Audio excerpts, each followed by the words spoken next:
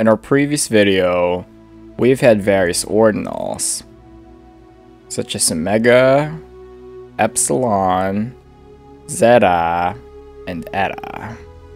But we can only declare new ordinals so many times. We don't have an infinite number of letters. So we're going to use a new notation. We have phi. Then we have alpha. This is the level of the ordinal. We'll get into that later. Let's have phi alpha when alpha is equal to 0.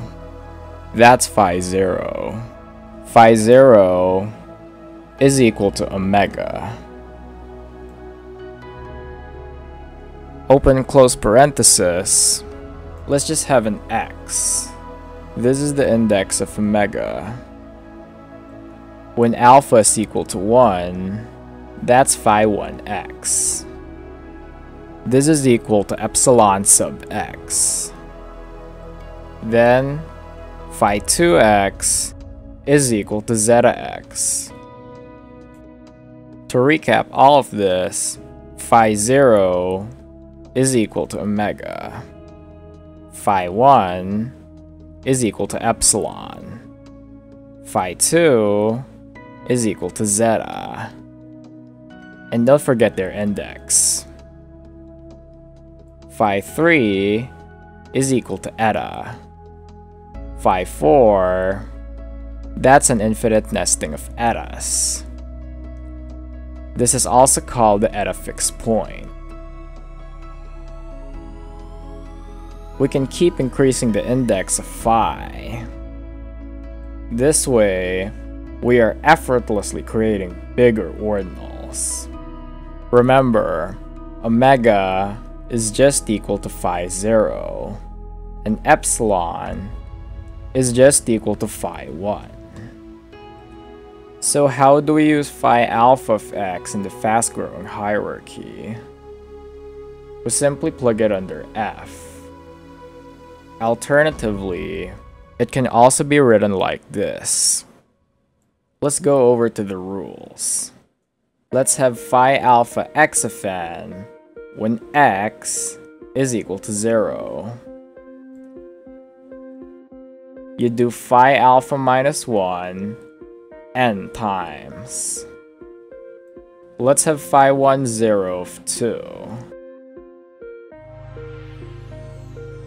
Because we have phi 1, we do the phi 0 process.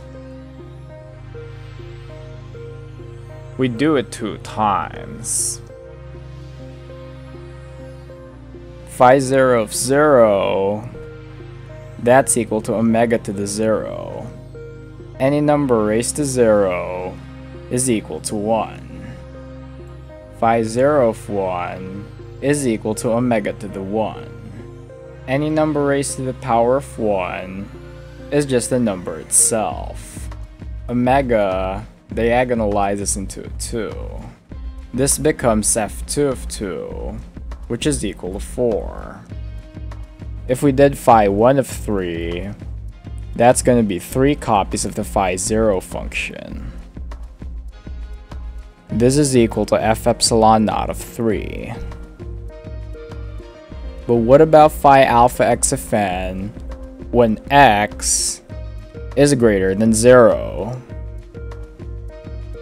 We also do n copies of phi alpha minus 1.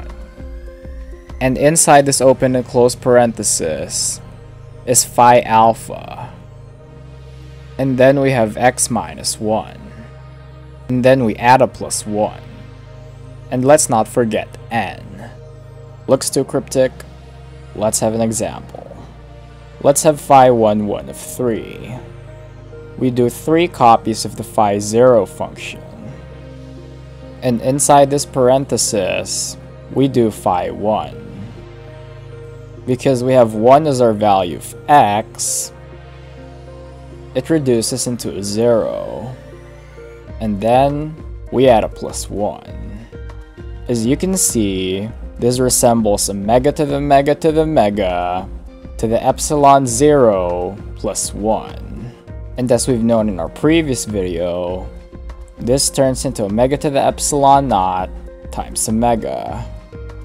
So phi 0, phi 10 plus 1 turns into phi 0, phi 10 times omega. Omega to the epsilon naught collapses into just epsilon naught. So phi 0, phi 1 collapses into just phi 1. So that's phi 10 times omega. Omega diagonalizes into a 3. So phi 10 times 3 breaks down to phi 10 times 2 plus phi 10.